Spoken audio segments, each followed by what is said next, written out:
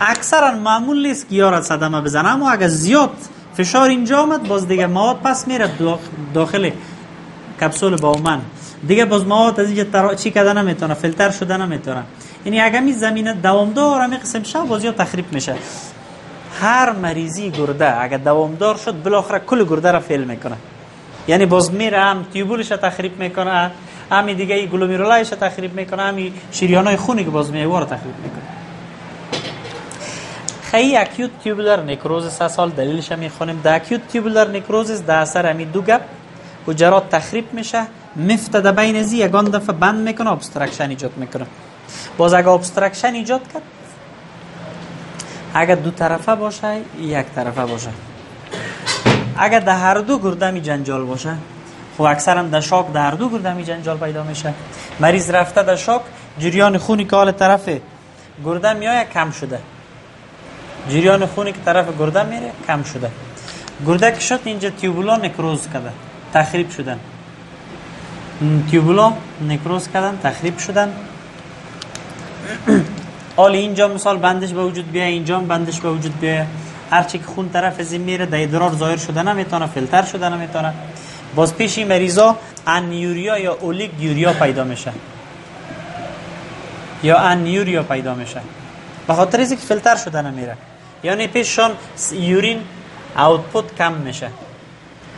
مثال یک مریض از پیشتون در شاک رفت، یا یک مریض سال شده بود، حال آمده فشارش 60 است، هیچ فشارش دیده نمیشه، نهایاتش سرد است، مریض در شاک است.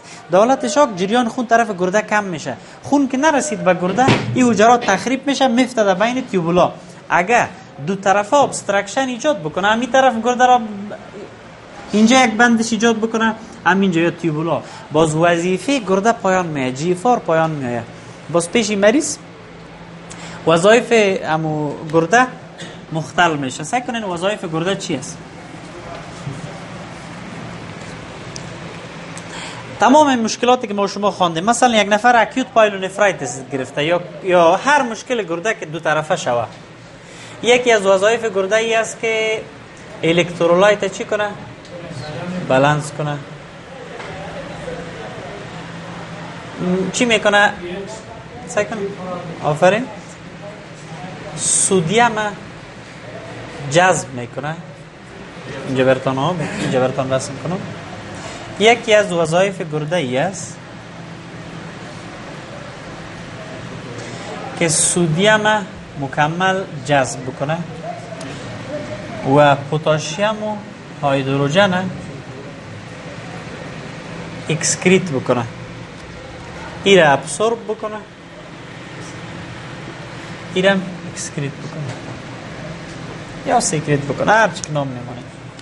اگه گرده فیل شوه به هر دلیلی که باشه، اگه یک طرفه باشه معمولا فقط جیفا را کم کم میکنه، کدام جنجال نداره. اما اگه دو طرفه باشه، هر موافت در گرده دو طرفه اگه باشه، یک از وظایف گرده ای است که سودیم پس جذب بکنه، پتاسیم و هیدروژن اضافی بدن در داخل ادرار بندازه، که به این خاطر چون پتاسیم درش ادرار میشه، ادرار ما و شما قلوی یا تیزابی؟ ادرار تیزابی است. اگه گرده فیل شه و سرچپه میشه، سودیم جذب نمیتونه از یک طرف و از طرف دیگه پتاسیم و هیدروژن را اترا نمیتونه. سوی پتاسیم بلند میره، سوی هیدروژن بلند میره. سوی هیدروژن که بلند بره نامش میشه اسید، خون تیزابی میشه. یک وظیفه دیگه گرده ای بود که در هر دقیقه 1 میلی ادرار بسازه. 1440 دقیقه داریم، در 24 ساعت باید 1.5 لیتر ادرار بسازه. حال گرده اگه هر دو طرف مشکل پیدا کرد دیگه ادرار نمیسازه. 1.5 لیتر مایع اضافی در خونت میمونه، ادرار اضافی میمونه، ولیم زیاد میشه. مریض ها دیگه یکی خو الکترولایت ایمبالانس داد، دیگه ولیم اوورلود میشه.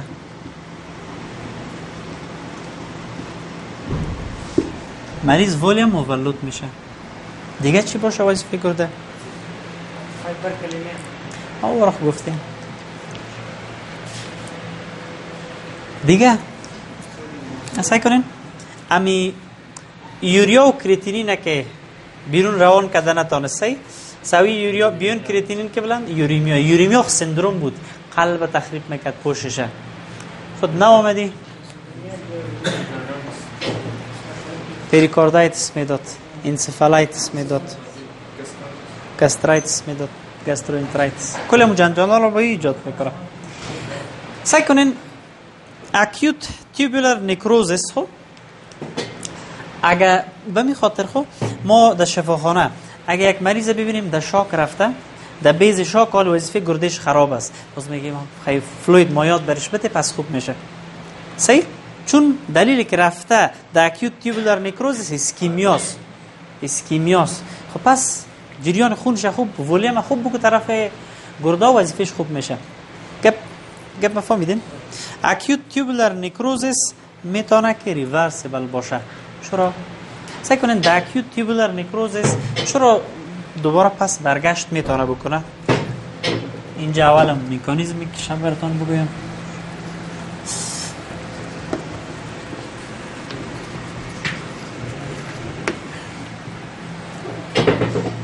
دلیلی که در اکیوت تیوبولار نکروزیس برگشت دوباره به حالت نرمال میتونه اتفاق بیفته، سعی کنیم که چی است.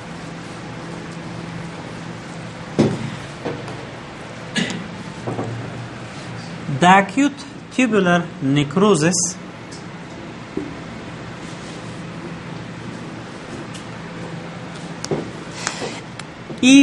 اینجا ایتو است که مثال این قسمت گرفته، اینجا را ایلا داده، اینجا را گرفته، اینجا را ایلا داده، چون پچ اینوالومنت است. یگان قسمت ها را میگیره، یگان قسمت ها را ایلا میده. بازو میتونه او قسمت هایی که جور است ریجنریشن کنه، این را پس ترمیم کنه. یک دلیل دیگهش که است در اکیوت تیوبولار نکروزیس هیچ وقت بیسمنت ممبرین مصاب نمیشه. یکی خب دلیل پچ اینوالومنت است، دیگه بیسمنت ممبرین عدم مصاب شدن. وقتی بیسمنت ممبرین جور باشه، باز حجرات نو در سر ازو میتونن بشینن. صحیح؟ اکثرا حجرات استیم سل زیر بیسمنت ممبرین می باشه. اگر بیسمنت ممبرین هم تخریب شوه و هم تخریب میشه. به خاطر ازی که در اکیوت تیوبولار نکروزیس اینوالومنت پچ می باشه و بیسمنت ممبرین اینوالو نمی باشه، به این خاطر دوباره پس اگر عامل برطرف شوه این پس ترمیم میشه. مکمل عادی مثلش حالت نرمال وری دوباره پس ترمیم میشه. کپ نگرفتین؟ دیگه سعی کنین اینی اگه یک حجره باشه، حجرات در حالت عادی چارج داخلشان منفی است، چارج بیرون ایره میگن پولارایزد، به خاطر ازی که یک قطب چارجای مثبت است، دیگه قطب چارجای منفی. به مجردی که به این اسکیمیا ایجاد شوه، اسکیمیا رگش مثال بند شوه، اسکیمیا ایجاد شوه. اسکیمیا اینی حجرات پرمیبیلیتی غشایش چی میکنه؟ زیاد میکنه. زیاد که شد چون چارجای مثبت در بیرون بسیار زیاد است. مثلا سودیم در بیرون 135 تا 145 میلی اکویوالنت است، داخل حجره میره، داخل حجره را مثبت میسازه. یعنی اگر دینی حجراتی که در پروکسیمال تیوبولاس وقتی اسکیمیا ایجاد میشه، یکی از خرابیایی است که چارجای مثبت داخل حجره میره. در ذهنتون فعلا همه قدر بگیرین که اما حالت نرمالش برهم میخوره. نرمالی بود داخل منفی می بود بیرون مثبت، حالا اکثر چارجای مثبت داخل رفته، مثل سابق دیگه وظیفه اجرا کردن نمیتونه. یک گپ دیگه به مجردی که چارجای مثبت داخل رفت، در داخل حجره یک پمپ فعال میشه به نام سودیم پتاسیم ATPase. کوشش میکنه اینال سودیمایی که در داخل است ایره در داخل تیوبول بندازه. سدیمایی که در داخل حجرات هست در داخل تیوبولا بندازه که چی شوه؟ اترا شوه و پتاسیم بگیره. پس جنجال چی هستی؟ پروکسیمال تیوبول وظیفه‌شی بود که سدیم جذب کنه، وظیفه‌شی نبود که سدیم اترا بکنه. امی که سدیم جذب نتونه، اونمو سیستمی که به نام رس یا رینین انجیوتنسین الدوسترون داشتیم، اینمی حساس است در مقابل سدیم فعال میشه. این رگایی که طرف اینجا میایه، رگایی که طرف گرده میایه دیگه هم کنسترکت میکنه، ویزو کنسترکشن ایجاد میکنه. این یک مکانیزم فیدبک هست. ویزو کنسترکشن مشکل ما را دیگه هم زیاد میکنه، اسکیمیا را دیگه هم زیاد میسازه. این اسکیمیای خرابیش است. ده اکیوت تیوبولار نیکروزیس. دلیلی که دوباره پس رفع میشه چی است؟ این است که پچ اینوالومنت از دو بیسمنت ممبرین خراب نمیشه، پس دوباره ترمیم میشن. و اسکیمیا چی جنجال ایجاد میکنه؟ جنجال ایجاد میکنه که چارجا را داخل میبره، پولاریتی حجره تغییر میخوره، حالی وظیفه سرچپه میشه، مجبور میشه که سدیم پتاسیم ایتیپیز خود فعال بکنه. ایتیپیز هر وقت هر بار که فعالیت میکنه ایتیپی کار داره، انرژی کار داره. از یک طرف جریان خون اینجا کم شده، از یک طرف دیگه انرژی نیست، خودش وظیفه زیر دیگه هم خراب میکنه. این بجای از اینکه سدیم جذب بکنه، سدیمای خود داخل حجره میندازه. یک چیز دیگه رو میخواستم براتون بگم. سعی کنین دیگه، اگر هموگلوبین در داخل دوران خون زیاد شود، مثال یک ما عالمی خانم یک مریض یک وال مصنوعی داره، وال مصنوعی داره، وال فلزی داره، کرویات سرخ که میخوای از این وال فلزی تیر شوه تخریب میشه، لایز میشه. لایز که شد سوی هموگلوبین در داخل خون زیاد میشه. اگر هموگلوبین بیاید در گرده یا میره در ادرار، هموگلوبین یوریا را میسازه یا دوباره پس جذب میشه. هموگلوبین که جذب شد در داخل حجرات پروکسیمال تیوبول تجزیه میشه، به هیم تجزیه میشه و گلوبین تجزیه میشه. گلوبینش پروتین است، مثل انرژی استفاده میشه. هیمش بیلیروبین و اینا داره، خو یکش آهن است. این آهن که است هر جای تراکم بکنه تخریب میکنه. آهن سبب تولید رادیکالای آزاد میشه. به این شکل آهن میتونه این پروکسیمال تیوبولار نیکروز به تخریب بکنه. صحیح؟ یا یک مرکب از به نام کربن تترا کلوراید، کربن تترا کلوراید، او هم میتونه مثل یک توکسین عمل کرده، بیای همی تیوبولای ما رو چی کنه؟ تخریب بکنه. یعنی توکسین هم میتونه تخریب بکنه، اسکیمیا هم میتونه تخریب بکنه و اکیوت تیوبولار نیکروز بده.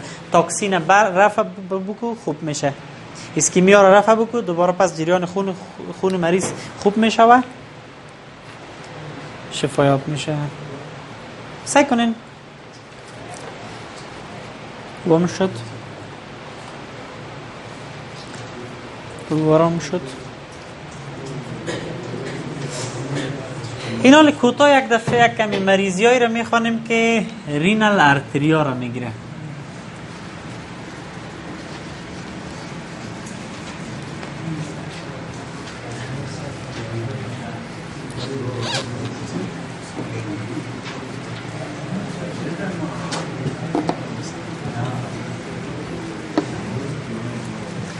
توجه باشین.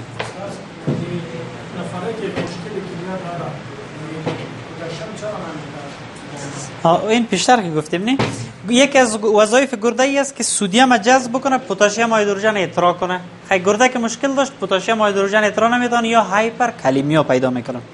خود پتاسیم در بدنشان زیاد است. پتاسیم که در بدن زیاد شود، یکی از جنجالی ترین گپایشی است که اینستابیلیتی در اطراف حجرات قلب ایجاد میکنه. یعنی پتاسیم که زیاد باشه یا زود بی‌نظم میشن، اریتمیا پیدا میشه، مریض میمیره. به این خاطر سوی پتاسیم از یا بالا باید نشه. دیگه در اکشن پتانسیل خب اگر چارجای مثبت داخل بره اونم گپ است. خب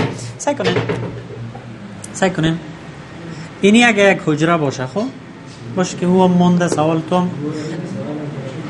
هر قدر چارجای مثبت زیاد باشه و به مو قدر تیزتر داخل حجره شوه حجره را زود به پتانسیل به دیپولارایز میکنه، قبل از وقت دیپولارایز میشه. باز گرافشانه که میبینید نورمال مثال یک دفعه در گراف زیاد تو یک وی پی سی پیدا میشه، قبل از وقت دیپولارایز میکنه یا زیاد که شد باز میره طرف وی تک. حجره را که میگیم غیر ثابت میسازه یا دی استیبلایز میکنه دلیلش همین است که زود به پتانسیل اکشن پتانسیل میرسونه. خب سعی کنین diseases affecting blood vessels renal blood vessels گپ نمیزنین.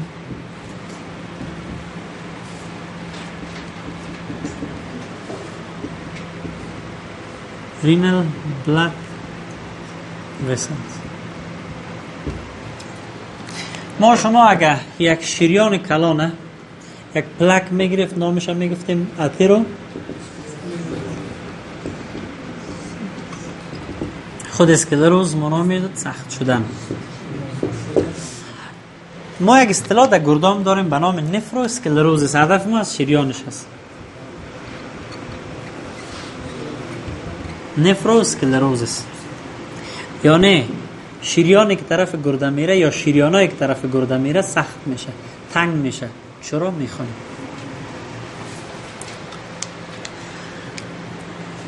اگه یک نفر مصاب به دیابتیس میلیتس باشه یا هایپرتنشن عادی باشه، فشارش بالاتر و مساوی به 140 بر 90.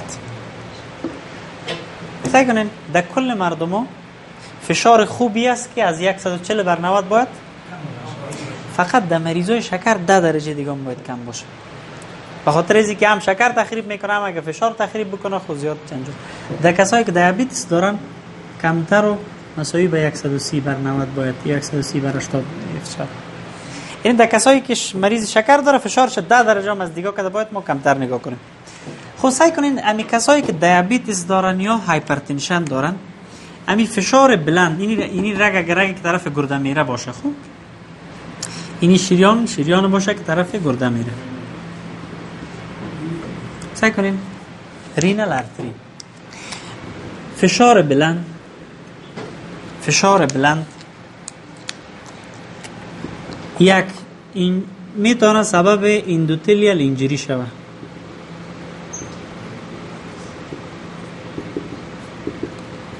اینی حجره را تخریب کنه، اینی حجره تخریب شوه. اینی تخریب شد،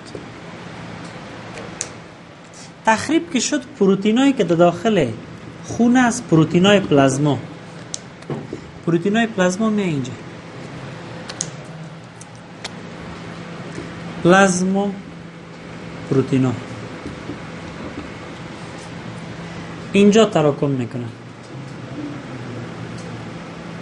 آهسته لومین تنگ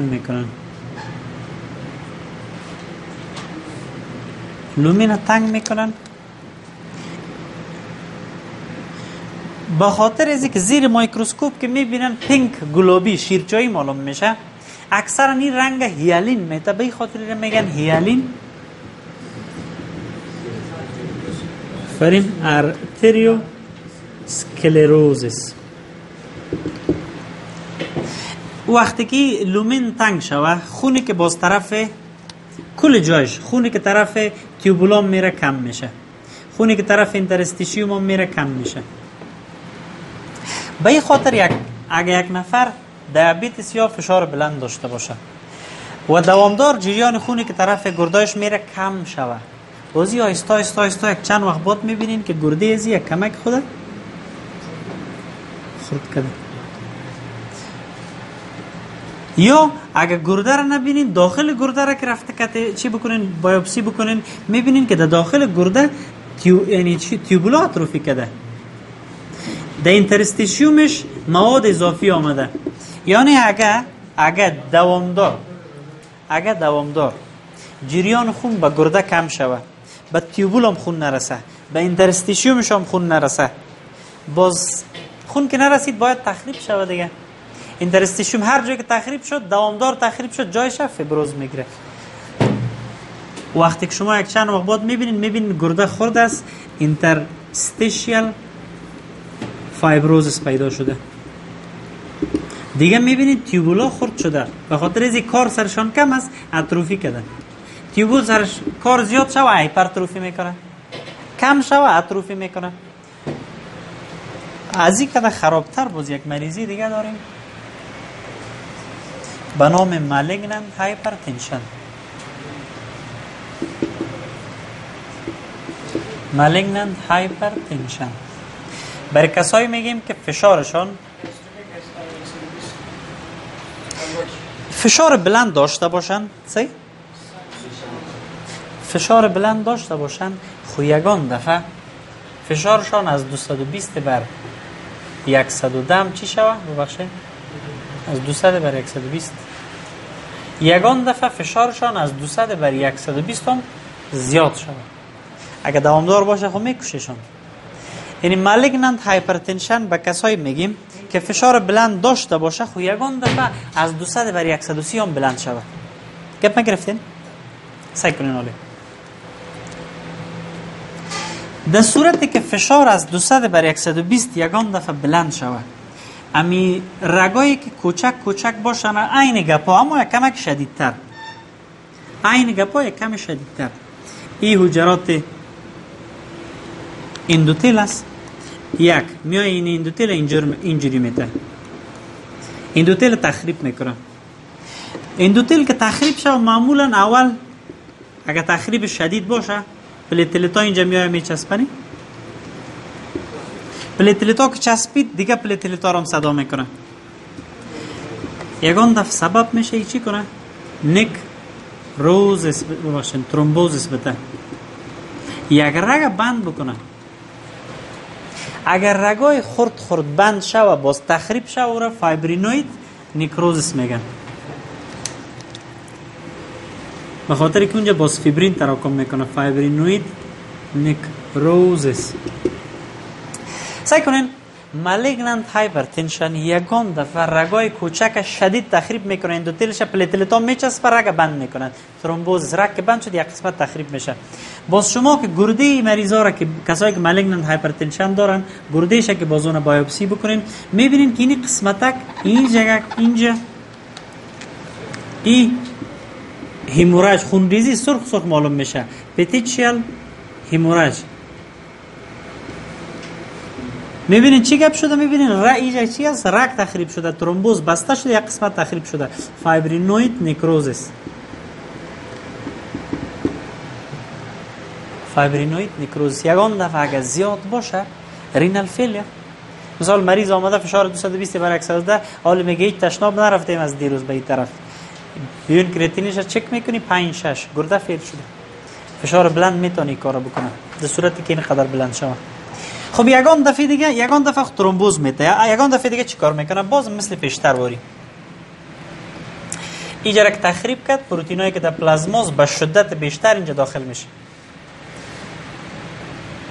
پروتین دو طرفه پروتین. وقتی که باز چیزی رو میبینین مقطع میگیرین از رگاش، میبینین لومینش، این لومینش است، 4 طرف لومین به این شکل شده.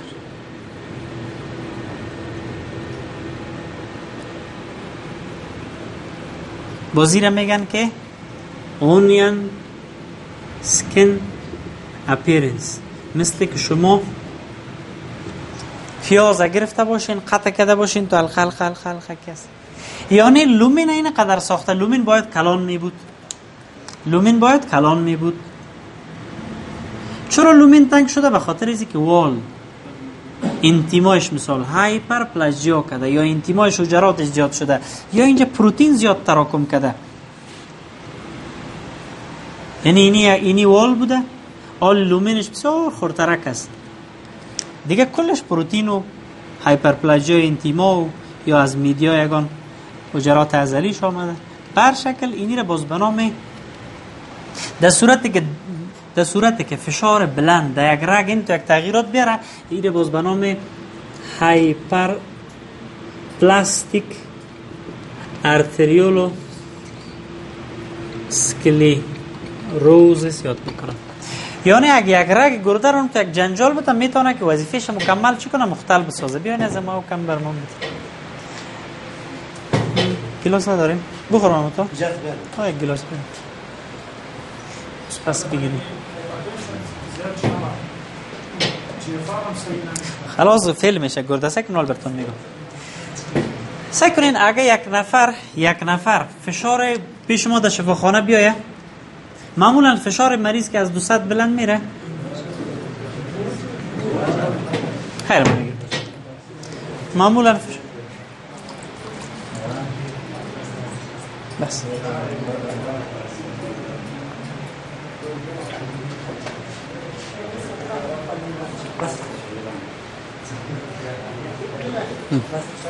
بس سعی کنین معمولا مریض که فشارش از 200 بر 120 بلند بره شفاخانه که بیایه،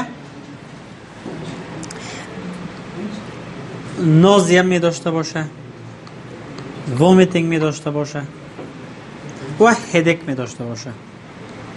میفهمه یک نفر چرا دلیلش چی است؟ چرا باشه به نظرتون؟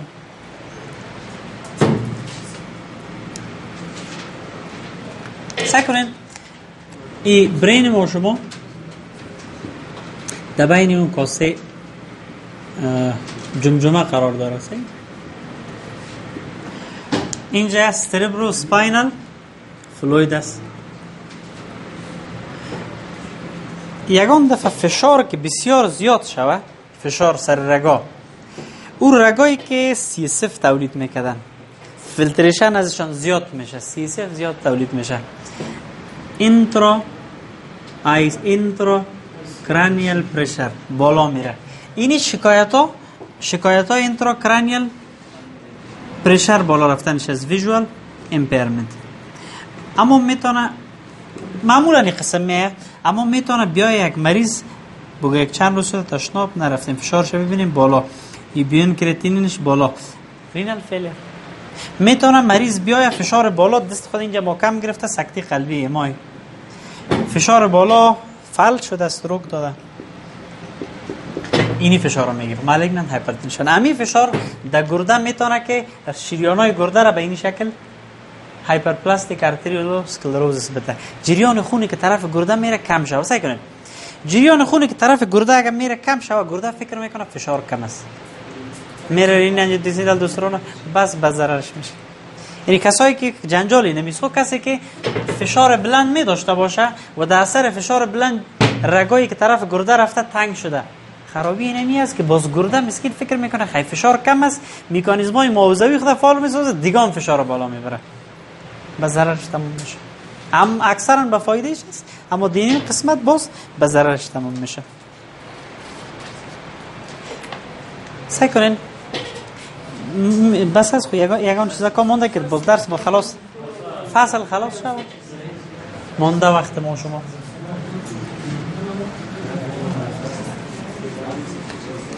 خیره. کدامتون خسته شدین میشه بیرون خستگی خود بگیرین پس بین اصلا درس خودت بخوانیم.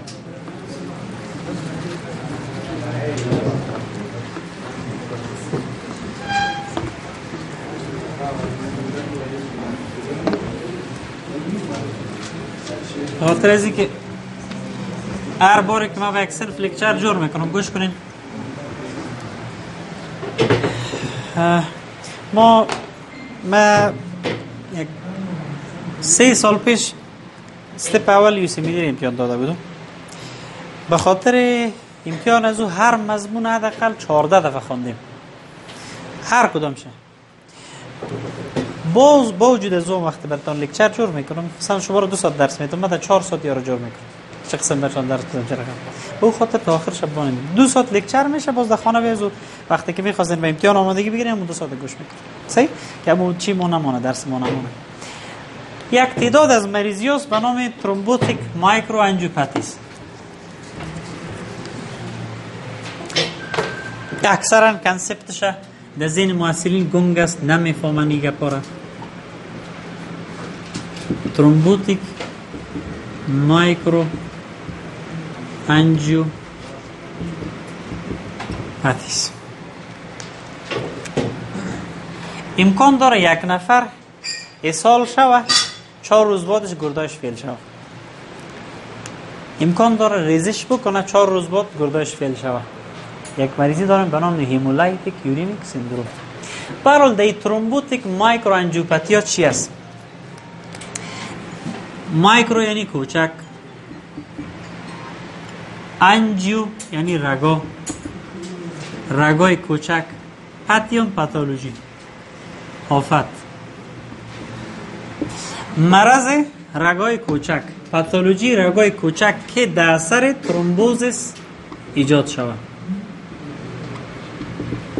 این ترومبوتیک مایکرو انجیوپاتی است. فکر کنید مشکل چی است؟ یک رگ داریم که به طرف گرده میره، یک رگ دیگه است مثال به طرف یک عضو دیگه اسپلین میره، یک رگ است به طرف قلب میره. در مایکرو انجیوپاتی ها معمولا سعی کنین معمولا مثلا او یک شکلشه که به نام هیمولایتیک یوریمیک سندروم یاد میکنن. این یک میکروب است به نام کولای. کولای چندین نوع داره. انتروپاتوژینیک میگن، انترو هیموراژیک میگن، انترو توکسیجینیک میگن. کولای یکی از انواعش شیگا لایک توکسین تولید میکنه. یک توکسین تولید میکنه که علاوه بر اینکه میره سبب اسهال خونی میشه، سبب از این میشه که حجرات اندوتل هم در جای مختلف تخریب شود. سعی کنین اینجا بفهمین. شیگا لایک توکسین، اینمی توکسین تخریب میکنه، میای اینجا را تخریب میکنه، میای اینجا را تخریب میکنه، اینجا را تخریب میکنه. واید اسپرید است، در هر جای تخریب ایجاد میکنه. تخریب.